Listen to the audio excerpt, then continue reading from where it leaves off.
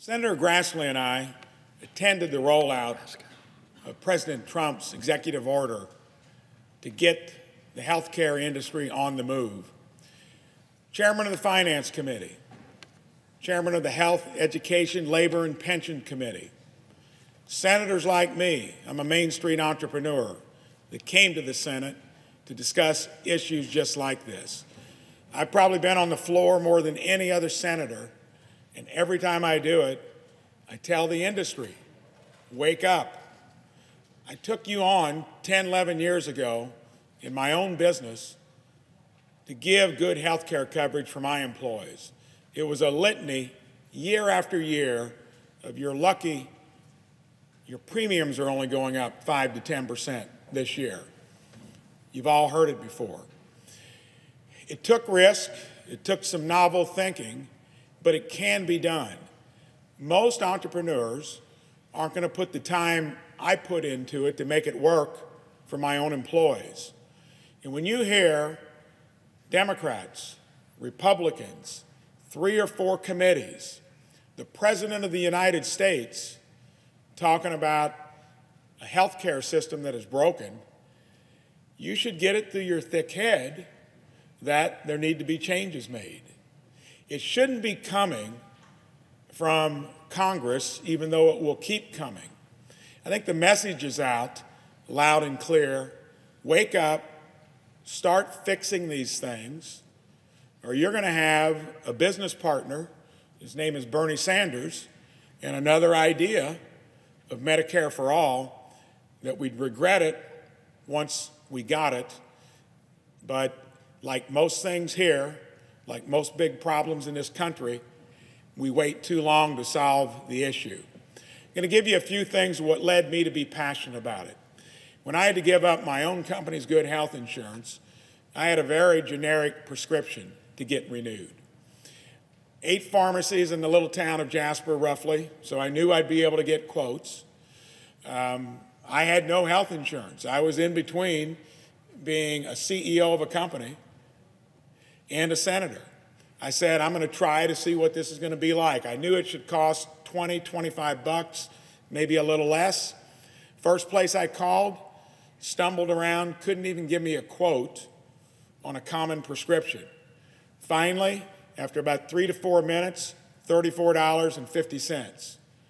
Called another place that I thought would be a little quicker on its feet, took 10 seconds, and got a quote for $10, and said, by the way, you can pick it up in 10 minutes.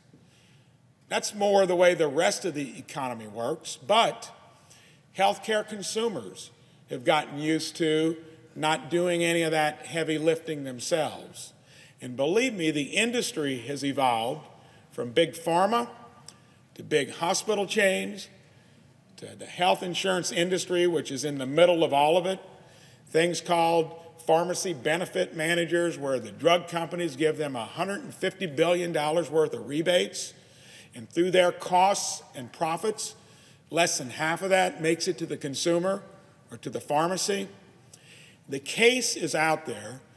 We as senators, congressmen on the other side, shouldn't need to be getting on the floors of our chambers to tell you the obvious. If you don't do these things, I don't believe we here, at the speed at which we normally operate, can do it quickly enough for you to save yourself from that other business plan, which is Medicare for all. So what do we do to prevent that?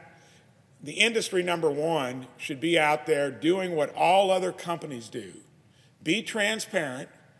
Where, in any other part of our economy, do you not ask and have plenty of information to work with, what does it cost and what is the quality?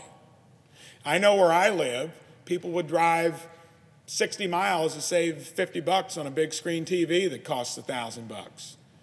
When I instituted a plan in my own business that encouraged my employees to do that, to have skin in the game, amazing things happened. Every time you pick up the phone or get on the web and look for that comparison, it's kind of hard to find, but it's there. The industry just needs to give more of it. and not hide behind a system that has benefited them. When we created that in my own business, people shop around for prescriptions and routinely save 30 to 70%, as they do on MRIs, CAT scans, and most other procedures. I put the time and effort into it. Most CEOs, and you always hear about employees are happy with their employer-provided insurance. That's because the employers are generally paying for anywhere from 85 to 100% of it.